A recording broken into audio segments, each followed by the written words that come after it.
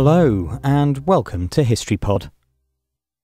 On the 9th of October 1410, the Prague Astronomical Clock, the world's oldest surviving astronomical clock, was first recorded.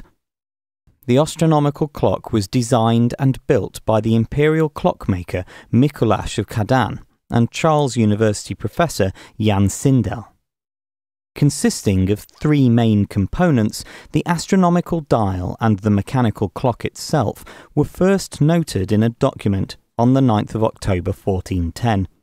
The third component, a calendar dial, was added sometime around 1490, when the façade of the clock was decorated with additional Gothic sculptures. One of the most famous features of the clock is the hourly Walk of the Apostles, in which carved figures of the apostles appear in procession at two windows above the main clock face.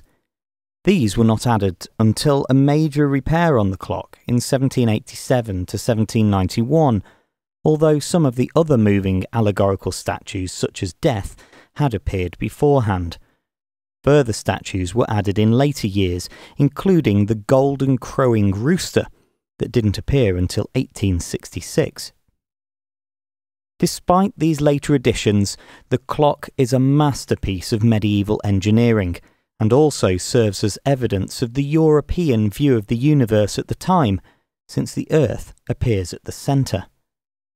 Against this background of the Earth are the four key moving parts of the astronomical dial: the zodiacal ring, the Old Czech timescale, and two clock hands representing the Sun and the Moon, and their position on the elliptic.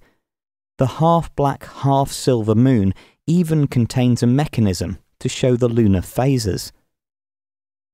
The Prague clock suffered serious damage in the Second World War when German forces attempted to suppress the Prague Uprising of May 1945. Restoration successfully returned the clock to working order in 1948, since when it has been renovated another 2 times.